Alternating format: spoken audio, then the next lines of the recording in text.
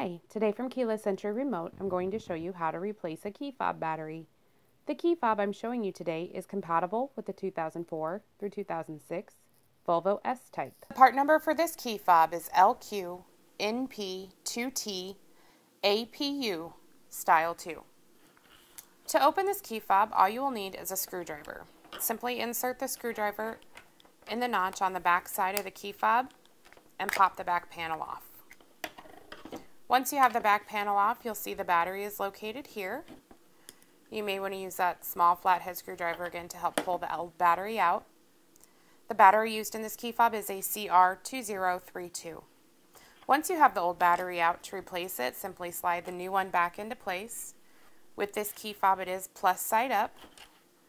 Then, all you'll need to do is snap the key fob back together, and you're done.